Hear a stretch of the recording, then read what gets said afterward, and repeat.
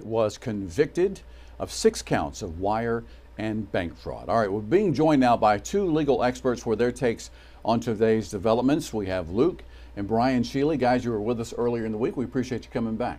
Thanks for having us. Let's talk about the testimony from Greer today. The SLED agent talking about able to identify the shell casings at the crime scene, identifying them as finding other shell casings on Murdaugh's property, most likely coming from the same gun. What do you guys take on that? Well, expert Greer is a very damaging witness, very helpful for the state. He testifies to some very fascinating things, and that, well, number one, he has the one Blackout 300 rifle in evidence. Now, I don't think the state's trying to say that that's the gun. They test fire that against shell casings. It's inconclusive. If it were a match, he would have said it's a match. But what's really damaging for the defense, and something they tried to keep out altogether, was that they took those 6 shell casings around Miss Murdaugh's body and they compared it to other shell casings found amongst the property, specifically at the side of the house where I think it was young man Mr. Loving said he was test firing the replacement rifle, and also other shell casings at the gun range, so to speak. And they didn't say that they matched in terms of test fire, but it was mechanical marks from cycling through and ejecting, not being fired, that match essentially the bullets around, or the casings around Miss Murdaugh, which means it's not a stranger gun, it's a Murdaugh family Blackout 300 gun. And that's just a devastating blow to the defense, which is why they're desperately trying to attack the science of that and in a pretrial filing keep it out altogether. How does Dick Harpootli and how does Jim Griffin attack that, Brian? It's going to be tough. And, you know, before Paul Greer's testimony, I was under the assumption, just based on the level of pre-trial legal analysis and kind of voir dire of this particular witness, that potentially the defense has their own firearms expert. But now the way Jim Griffin was cross-examining Mr. Greer and kind of just attacking the science altogether, it makes me think they don't have a firearms expert that they intend to use, and they really were just going to kind of discredit his base of knowledge, which is really tough to do on Mr. Greer. Right. The defense already has a tough task right now because of a couple of things that happened earlier this week. The dog kennel video, in which 2 people said they heard Alec Murdaugh's voice on that dog kennel video, basically putting Alec Murdaugh at the crime scene minutes before those murders took place. How does the defense square this up with Murdaugh's story that he was napping at the home at the time and never went to the dog kennel? Well, I think if you're in a case where you're not having to deal with all these unrelated financial crimes, then perhaps Mr. Murdaugh, who's a lawyer and is savvy, can get up there and do some splaining, so to speak. Say, look, you know, I'm gonna hold my hand up. I didn't exactly want to maybe tell you I was down there, but let me do some explaining and we can talk about it.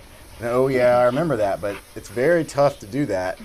Number one, that's why you don't ever talk to police, regardless of your education, background, skill set, if you're potentially under investigation, because they have that inconsistency to call him a liar. But that defense is going to have to explain that. The problem is, if Judge Newman lets in all those crimes, he's going to get pounded with allegations on that. Going to have to plead the fifth on every one of them, which is not a good look in front of the jury. Brian, would the defense have an easier time explaining the change of clothes? That Snapchat video showed him wearing one thing. He was wearing something else later that night when police arrived on the property. I mean, he was out and about, I guess, on a farm that day, right? Yeah, I mean, I think if he's prepared to testify, he would legitimately be able to say that maybe he took a shower before his nap or after, he changed clothes, he was working with Paul that day, looking at trees on the property, and there's a lot of different reasons to have change of clothes. Maybe he was going to change clothes before he went to see his mother. I mean, there are explainable things, but it is all in the light of him telling law enforcement that he wasn't at the kennel when 2 very credible witnesses, based on their testimony, said that's definitely his voice. So like I said, he's likely going to have to testify, but if the other crimes and the financial malfeasance comes in, he's going to be jammed. Let's talk about that for just a moment, because that's been the focus of a lot of attention over the last couple of days. The judge, Judge Newman here, said he hasn't made a final decision on what he will and will not allow. he did agree with the prosecution that the defense did open the door for the financial crimes, the alleged financial crimes against Murdaugh to be presented as a possible motive in all of this. But let's say all of this that we've heard over the last couple of days is allowed in the testimony. How does that affect the trial, Luke? He's done. Murdaugh's done if all those crimes come in. And I don't mean that lightly. It's a very weighty decision for Judge Newman. He did say that the defense opened the door by a line of questioning they had, I think, on one of the friends of Paul. Right. And I can't say I disagree with him, but it's such a important decision that if this jury is tasked with trying this double murder case based on the facts and evidence here, not, numerous terrible, unrelated financial crimes. Yes, they have a right to establish a motive, the state does, and tell their story. But the defense, makes a pretty good point. Well, this wasn't a distraction from his financial crimes. This put an international microscope on his life. Right. And I think I would submit that I don't think that they necessarily would have discovered the financial crimes had the killings not happened. I think they might have found a way to have him pay it back. I mean, this is a very prominent law firm. It was very embarrassing. So if it comes in, it's also an appellate issue. No one wants to try this case again if you can't help it. Everybody has a vested interest in trying a clean case. So Judge Newman's going to be thinking about that. But he's a strong-willed judge, and he's going to do what he thinks is right at the end of the day. You agree with your brother on all of this? Absolutely. I think he's done if it comes in. He couldn't effectively testify in his own defense because he will be grilled on other crimes and allegations that are pending. The jury will be done with him.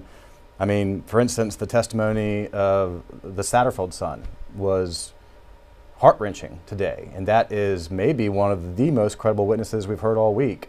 The way he talked about the trust that was lost, how he felt like Alec was his lawyer.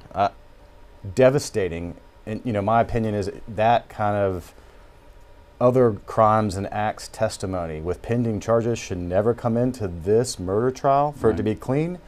But if it comes in, he'll have no answer for that. Right. The alleged financial crimes are one thing. There is really right now, as far as I know, no physical evidence connecting Murdaugh to all of this. A lot of circumstantial evidence, which is not looking good for Murdaugh right now. Everything that's come out in court this week. Right. I mean, we started off talking about this case as a circumstantial case, but it's a strong circumstantial case. And you heard the state in their opening discuss how a case can be circumstantial, but that doesn't mean it's any less important or somehow is less good evidence. It's more of an inference than like a direct confession or a direct ID. And it's the inference of the cover-up. They're going to say a created, manufactured alibi, the cleanness of his shirt, the missing weapons, the convenience of how he found them. All that is just ticking into beyond a reasonable doubt land, and plenty of cases has been won based on circumstantial. So that's the other thing. I don't know that they need the financial crimes. The financial crime evidence makes it a slam dunk, but does it make it a slam dunk conviction for the right and fair reasons? That's the other question. So it's still a very strong circumstantial case. The lack of blood spatter in this case when it comes to Alec Murdaugh, something Dick Harpootlian touched on in court just yesterday, Brian. He was asking the SLED expert on the stand, did you find one speck of blood? Did you find this? Did you find that? And her answer was no. There was nothing inside the home as far as blood evidence is concerned in this case. Yeah, I mean, it's a good point. And they have to hit that point hard. I mean, I think the state would, of course, if he were wearing a bloody shirt, he'd be guilty. The fact that he's too clean, guess what? He's guilty. So, I mean, that's going to be the state all day long. And Dick Harpootlian, for the past 2 weeks, has done a really good job of chipping away at the professionalism of the local law enforcement and even the SLED agents that are supposed to be some of the best law enforcement in the state. Would have either done things better than the locals did or didn't quite do things the right way. And so that is Dick Harpootlian's job as Mr. Murdaugh's defense lawyer and part of the team. But yeah, it's one of those things that either way you spin it, it can be spun. Let's talk about next week now. Testimony is going to resume, I believe, on Monday morning around 9:30 or so. Of course, there's more alleged financial crime testimony that the judge is going to hear as well. But what's next here? The prosecution, the state, they've been laying out their case day by day by day, landing blow after blow after blow. Are there any more blows to land next week?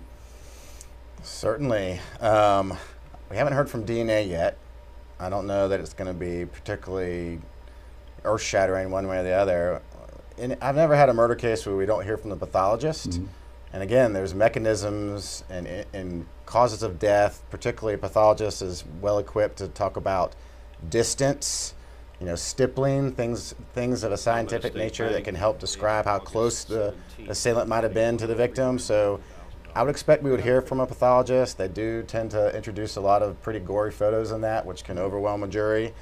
So I think the state is probably 2/3 of the way there, and then it's what do we do with the financial stuff? Does it come in or not? And if that comes in, we got a lot. That could be all next week. And Luke, JR, one thing we haven't mentioned is, and we were debating this earlier on today, the associate of Mr. Murdaugh who allegedly tried to help him commit suicide. So, evidence of suicide, is a powerful bit of evidence. It's been heavily litigated in South Carolina, but the state would often try to show a guilty conscience. Right. And that has not been part so far of these other bad acts, but it certainly would play a part here, and I imagine the state will be seeking to have that witness's testimony come in, and anything that Mr. Murdaugh said to that witness in conjunction with planning the attempt on his own life, any guilty words, any guilty acts could certainly be used against Mr. Murdaugh. I want to bring up something else about the alleged financial crimes here, something I heard the judge tell both sides in court. Basically, the state wants to present this evidence. The defense says it shouldn't be allowed. Okay, we get that. The state's got a long list of witnesses they want to present when it comes to this. The defense says, well, if you do that, it's going to add probably at least a couple of weeks onto this trial. We're going to be here till March or at least to the end of February. So the judge basically telling both sides, kind of work this out amongst yourself. Let's try to get some sort of agreement here. If you guys can't get to some sort of agreement on what we're going to do moving forward, I'll make that decision for you. And he said, I have no problem hearing that testimony. You guys think they're going to work something out, or is the judge going to make a ruling here? I don't see any way that the defense can work something out on that issue that they've so heavily contested, because if they do, they essentially consent to it. They lose all right to appealing that particular issue. Judge Newman is very experienced, and it would pretty much evaporate any chance of appellate issues if they did work something out. So I think perhaps the judge is, for efficiency purposes, wanting that, and also for appellate reasons wanting that. I can't see any way that Mr. Harpootlian and Mr. Griffin agree to work something out. I think they've drawn a line in the sand. The state wants it in, they can't have it, and the judge will make a decision. It's either coming in or it's not, and I think he's going to let parts of it in, and then it's just, what does he let? Does he let the Satterfield portion in? Does he let the day of the killings confrontation by his law firm in, which might be perhaps the most relevant to what happened in his mind that day? So I think you'll be in a situation where the judge will be making that call. And that is another blow that the prosecution landed just yesterday, Brian, when the woman from the law firm testifying that Murdaugh was confronted about that missing money on the morning of the murders, and as late as 4 o'clock in the afternoon that day, just 4 hours, 45 minutes before the slayings. I mean, that is right. And she was a great witness. She was sharp, and she really kind of talked about the building momentum that the firm and the actions that they were going to take to confront Mr. Murdaugh.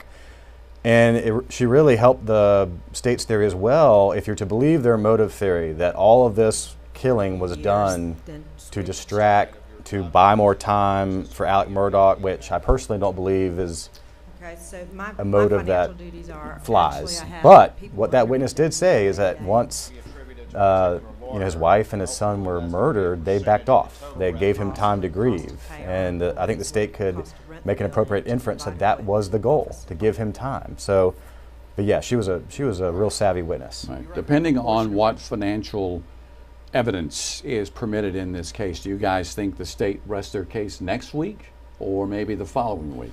Or is it really going to matter on what the judge decides as far as what he's going to allow in? It really depends on the judge. I think he's going to be the one making the call. And if he lets anything and everything regarding financial crimes come in, then the state will plow right through that, and it could be all week next week just on financial crimes. Right. If he limits it very narrowly and says, for example, talk about the confrontation that day, and that's all you get to talk about, you know, bring in that in-house law firm accountant and a couple others to corroborate that, then that might add a day or two, and then we're still moving, where they'll probably finish next week. And maybe get into a defense case. And that is the defense itself, Brian. I mean, other than Murdaugh taking the stand himself, they probably have a few witnesses to call on their own as well. You would think they would have some witnesses to attack this. These are experienced trial lawyers. They've got a lot of resources. And if you're going to put up a case, often you want to be able to put up more than just your client. So we'll see. All right. Luke, Brian, not Luke Bryan, but Luke Bryan, Luke and Brian Shealy. Guys, thank you so very much for your time. Thank you. Thanks. Again, if you would like to watch that